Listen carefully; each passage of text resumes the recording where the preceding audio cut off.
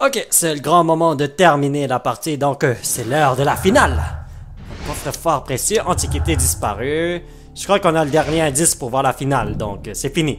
Les antiquités découvertes dans le coffre-fort secret du manoir abandonné de Notting Hill constituent la collection des trésors hellénistiques volés en 1885. On la croyait disparue. Ouais, oh voilà, bon, je le savais, nous étions à la fin, donc c'est tout. Vengeance de Foley. Charles Foley est l'orchestrateur du vol des trésors hellénistiques lié au double assassinat de Half Moon Street. Nathan Chapman a été témoin du crime. Donc, condamné ou bien absurde. On va commencer par absurde parce qu'un gars comme lui, il faut le condamner. Et puis, salut Taku, comment vas-tu? Allez, on va voir ça.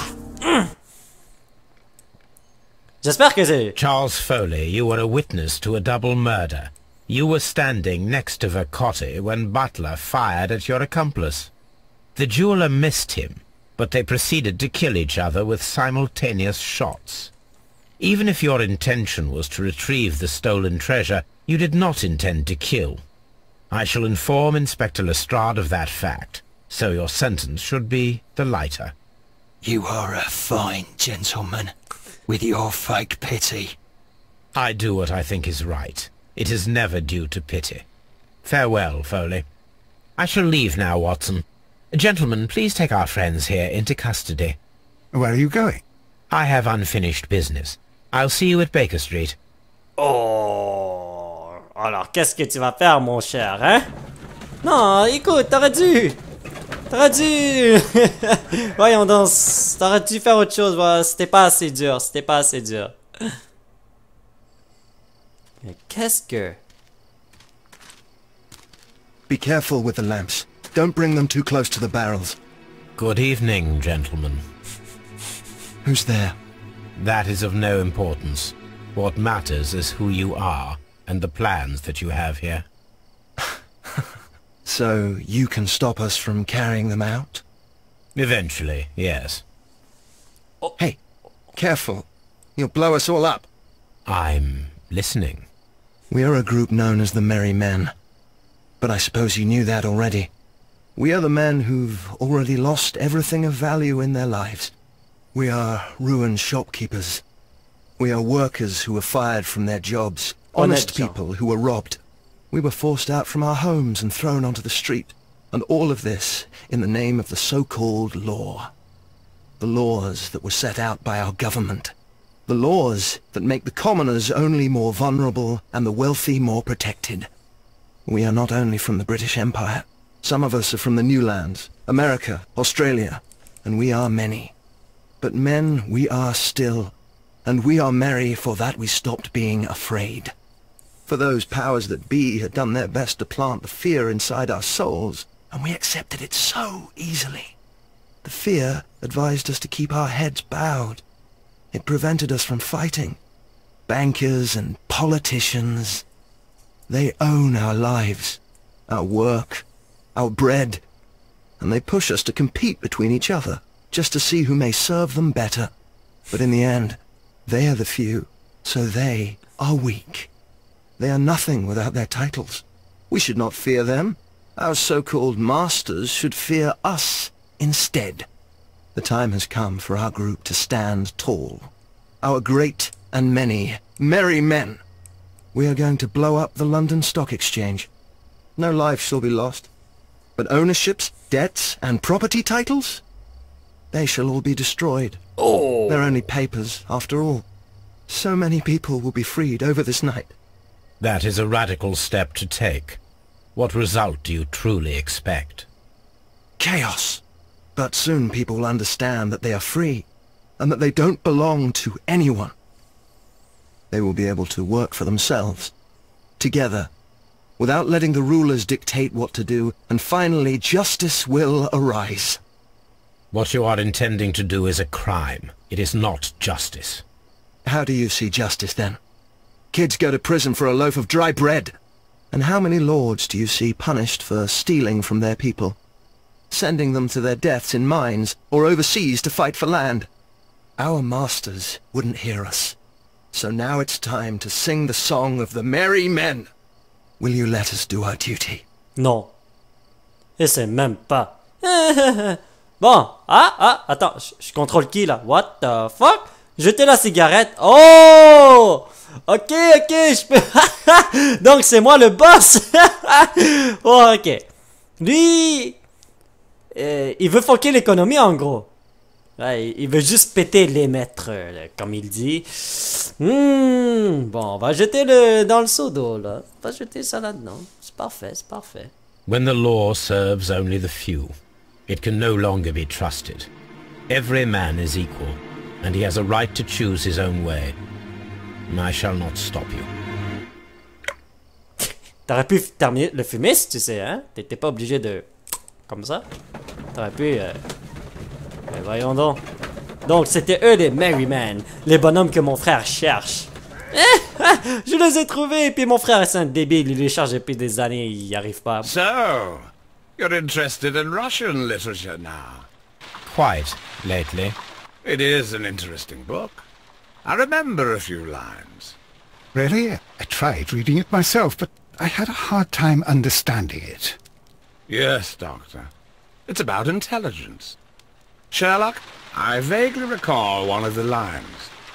Sometimes it takes something more than intelligence to act intelligently.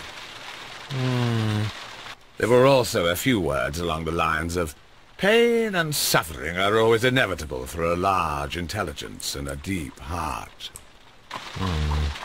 Tell me, Doctor, does my brother show any signs of pain or suffering? Not that I know of. Because you see, Doctor, behind all of his masquerade, my brother does possess a deep heart. So deep that he does not recall where he places his love.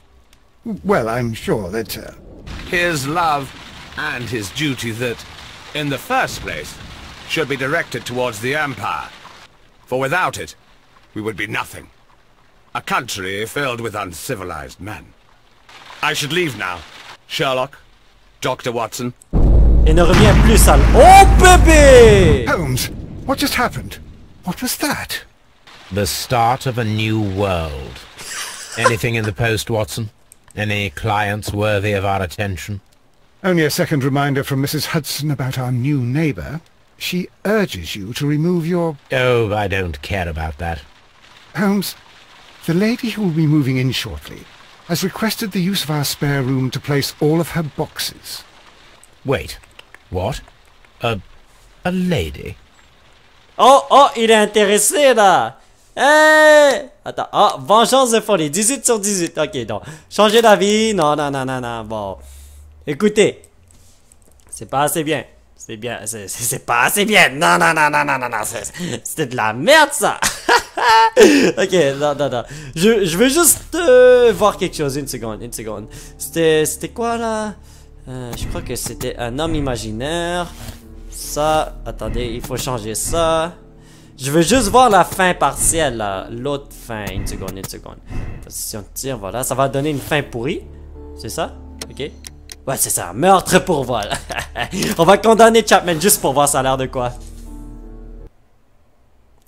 Allez, on va voir ça. On va aller voir ça. C'est la mauvaise conclusion. Mais, écoutez.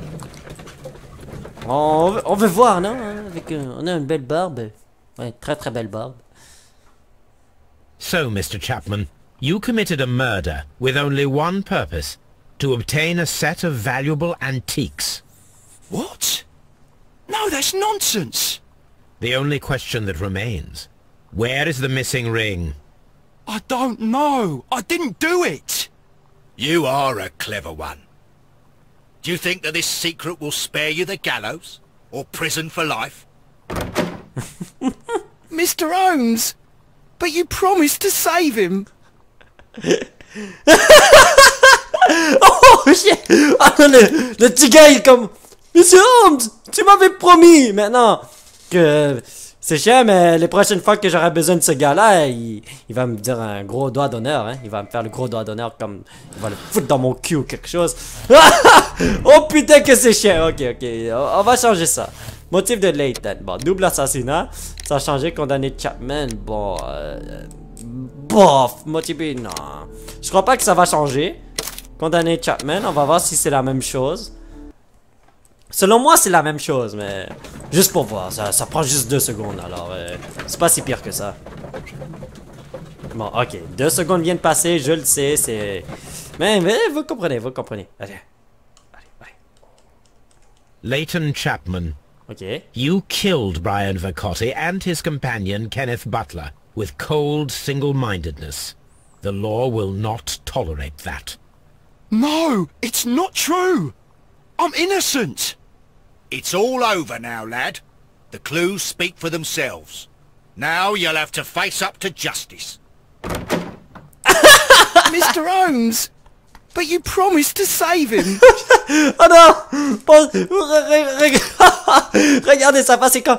Monsieur Holmes, mais vous m'avez promis!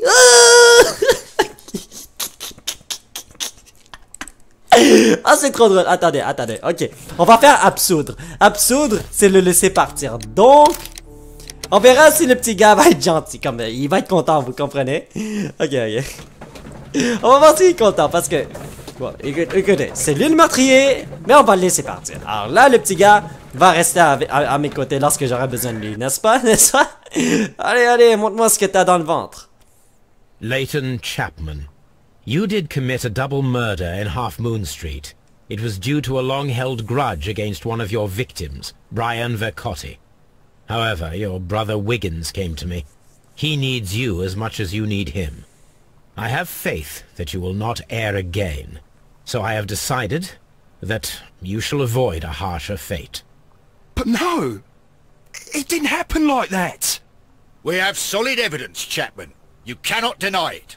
A crime is a crime, but Mr. Holmes has convinced us to ease your sentence. Don't make us regret it. Oh, attends, ah! Mr. Holmes, but you promised to save him. Mais je t'ai aidé, mon gars! Mais je t'ai aidé! Non, c'est pas possible!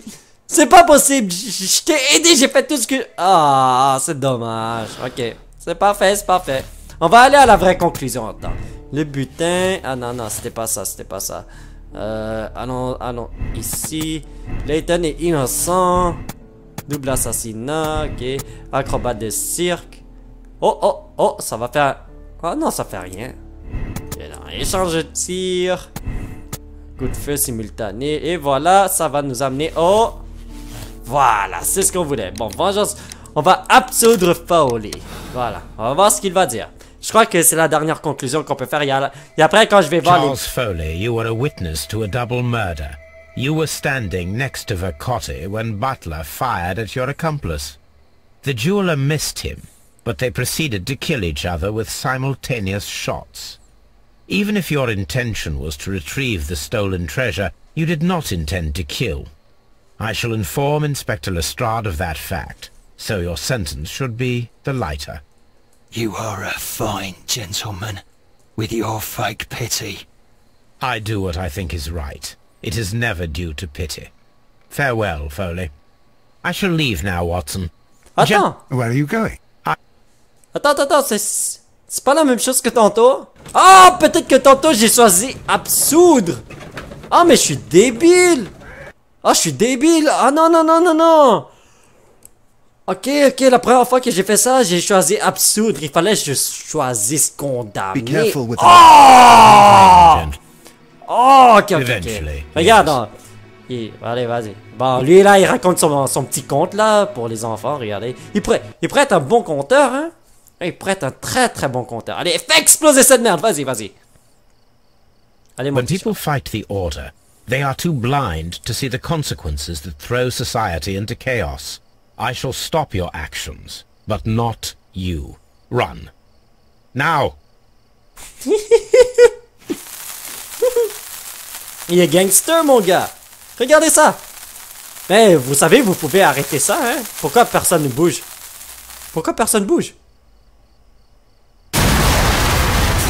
Oh boy! Suicide assisté. Non mais, vous savez, vous pouvez bouger et péter ça, vous savez. Ah, je suis encore vivant. Ah, ok. Non, tu sais, tu pouvais arrêter ça si tu voulais, mon gars. Voyons donc. Je crois qu'ils étaient trop paresseux, les Merry Men. So, You're interested. Ok, c'est la même chose. It ok. is an interest. Really? Yes. Ah, tu They te were prends pour all- un intelligent, hein? Not that I'm... Because you see, Doctor, Well, I'm... here's life. And the Empire needs order and discipline. It has no room for chaos. People who commit crimes, or at the very least intend them, deserve punishment, Sherlock. Without justice, there can be no civilization. But we serve the truth, not justice. Your truth, Doctor, that may prove immoral. Allowing people to terrorize London, destabilizing the whole empire. Terrorize only the powers whom you serve, Mycroft. Not I, not Watson, not Mrs. Hudson, not Wiggins. Sherlock, the merry men are to be stopped. Not by me. You created the merry men. Stop them yourself. Only make sure that you don't create 10 more merry men by arresting the one. Good night, Dr. Watson. Ah ben, Anything in the post, Watson? ça c'était différent, c'était différent de Only a l'autre second. fin. Oh, Ok, ça c'est la même chose. Ok, bon, parfait, parfait. Attends, changer d'avis. On va essayer de condamner. Ouais, on va essayer de condamner le gars. Parce que je crois que la dernière fois j'ai fait absoudre. Ouais, c'est sûrement ça, c'est sûrement ça. Allez, plus vite, plus vite. Voilà, va. Condamner folie, va. Oui. J'espère que ça va être différent. Ouais. Charles Foley. Ok. You committed the crime of premeditated murder and of theft. You will be severely punished for your deeds. You are pitiful. You Scotland Yard dog. Save your words for the gallows. I'm sure the journalists will love them. I shall leave now, Watson. Gentlemen, please take our friends here into custody. Where are you going? I have unfinished business. Ah, ok, le reste ça va être la même chose. Bon, je vais classer l'affaire là. Bon, donc en gros, il y a quelques lignes qui changent. Il y a juste quelques lignes qui changent. Voyons donc. Oh là là là, c'est dommage, c'est dommage. J'aurais préféré s'il y avait plus de fins différentes avec plus de diversité là. Je me rappelle le premier cas que j'ai résolu. Yes. Dans l'un des choix que j'avais, je pouvais me battre contre le méchant. Dans l'autre, je lui ai dit ok, bye bye. Moi, je crois que ça doit être comme ça. Mais non. Oh, dommage. Ok, on va jeter ça. Je préfère faire un feu d'artifice When the dehors. law serves only the few, Oui. it can no longer be trusted. Every man is equal, and he has a right to choose his own way. And I shall not stop you. T'as un beau chapeau. Je sais pas si quand tu l'as changé, là, mais d'habitude, t'as un autre sort. T'as un autre chapeau. T'as pas ce chapeau de... Regarde, regardez. Ah ben non, il y a ce chapeau. Ok, d'accord, c'est moi, c'est moi. Ok, bon, c'est ça. Je préfère faire un feu d'artifice dehors que de péter un cirque. Qui n'est même pas à moi. Ouais. Allez! Pétez ces capitalistes de merde! Ok, c'est ça, c'est là qu'on va avoir le gros boom? Ah! Bon. Allez, on va classer l'affaire et je crois qu'on a terminé le jeu, n'est-ce pas? Oh! 96%! Donc 4% ont foutu de la merde. Ah! Ok, c'est vraiment la fin. Ouais. Ah. Est-ce que je vais voir quelque chose? Oh! Ah, elle cache son bleu. Elle cache son bleu, c'est la femme qui s'est fait puncher dans la face, là. Oh, ne tourne pas ta tête comme ça, t'as l'air d'une poupée, tu me fais peur, hein? Regarde, tu me fais peur, là. Oh. Dimitri, pourquoi Dimitri c'est en rouge comparé aux autres? Oh! Attends. C'est lui le mec qui a osé frapper la belle sexy lady? Ah, ok, on est rendu quelque part d'autre, hein? Ah! Oh, le meurtrier, regardez le meurtrier derrière. Ok, on est en train de nous montrer les meurtriers, regardez sa face. Je vais te violer. Elle, bon, son mari est mort à cause de son amant, disons. C'est pas quelque chose qu'elle voulait en plus. C'est vraiment pas quelque chose qu'elle voulait. Wow. Pauvre elle. Tout ça parce que je suis allé cruiser une autre personne. Et maintenant mon mari est mort. Comment je vais manger mon pain maintenant? C'est ce qu'elle se dit. C'est pour ça qu'elle a une face triste. Ça, je sais pas c'est quoi. Ah, l'enculé qui a volé le bracelet et qu'il croyait qu'il pouvait le revendre. Merde, ma gorge. Il croyait vraiment qu'il pouvait le revendre. Ça, c'est... Ah, le fainéant qui dormait à la station de train, je pense. Ouais, c'est ça. Lui... Je sais pas. Ah, ok, lui, c'est le Mexicain, le Latino, ouais. Il est mort, il me semble. Ça, c'était le cas où j'ai choisi la mauvaise conclusion. Je n'ai pas comme... Il me manquait un indice et je n'ai pas pu la trouver. Alors là, je suis allé vers une mauvaise conclusion et le gars a été condamné. Là, il s'est suicidé ou quelque chose. Bah. Ok. Bon, ben, on a enfin terminé ce jeu. Parce que... J'ai trouvé que c'était bon, mais des fois, il y a trop de bla. Et des fois, genre... Non, en fait, toujours... Ce qui arrive, c'est qu'il n'y a aucun lien entre les cas. Vous voyez, c'était 6 cas isolés. Donc, je pouvais choisir, comme je pourrais jouer le 6e sans comprendre la 3e, ou bien jouer le 2e sans comprendre la 4e. Ce serait mieux si, disons, il y avait quelque chose qui les reliait ensemble. Alors là, bon, c'est pas possible de faire ça, je le sens, là, mais est-ce qu'il y a autre chose? Peut-être qu'on va trouver quelque chose qui va tous les relier, hein? Regardez. Ah! Comment vas-tu, mon beau? Encore en train de fumer? Tu vas mourir vite, hein? Tu sais, En plus que M. Watson, il est en train de respirer ta fumée secondaire. T'es bien égoïste. Ouais, sale égoïste. Tu te crois fort, là? Tu te crois fort, là? Moi aussi, je peux faire ça. Avec ma cigarette électronique. Ok. Quoi? Tout ce que je fais, c'est te regarder tourner en rond, c'est ça? Carnet. Crimes and Punishments. C'est tout? C'est ça mes tâches? Ah, je peux juste aller à Baker Street. Hein? Preuve? Document? Dialogue? Et votre éthique juste! Bon, ça c'est mes souvenirs que j'ai gardés. Ouais, j'ai gardé un harpon, j'ai gardé un épée, j'ai gardé tout ça. Waouh! Et ça, c'est tout le monde que j'ai rencontré. Attends, le plus drôle là, c'était ce mec là, je sais pas, il était fou dans la tête, il était comme oh mon dieu, qu'est-ce qui arrive, oh mon dieu, c'est moi qui a fait le meurtre, quand c'était même pas lui qui a fait le meurtre. Et lui, le petit gangster là, il me faisait rire ce petit gangster, il était comme ouais, oh yo, toi t'es une pute, yo, pour qui tu te prends, man, yeah. Et puis lui, il fumait toujours du gazon.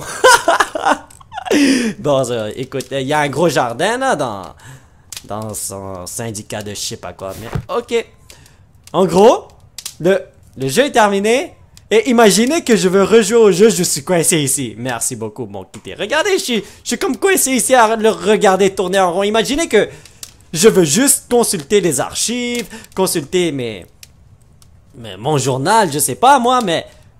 Je suis bloqué à regarder un mec qui fume sa cigarette et qui ne se termine jamais. Regardez! Sa cigarette va jamais se terminer. Je peux rester là 24 heures sur 24 et puis il va continuer à faire ça devant le feu là et puis il aurait même pas changé sa cigarette, voyons donc. Tu sais, dans le temps, lui, tout ce qu'il fait, regardez, il s'assied devant sa pile de journal. Ouais, sa grosse pile et puis ses livres. Moi, quand je m'assieds quelque part comme ça, là, c'est pour regarder la télé. Ou bien ben, je veux pas le dire, ça commence par P, ça finit par O. Mais, voyons donc, qu'est-ce qu'il y a d'aussi fun à regarder le mur?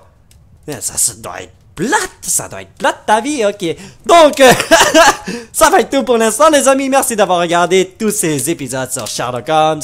Et j'espère que vous avez aimé ce let's play parce que c'était un peu bizarre. Et c'était quand même drôle là avec leur réaction. En tout cas, bye bye!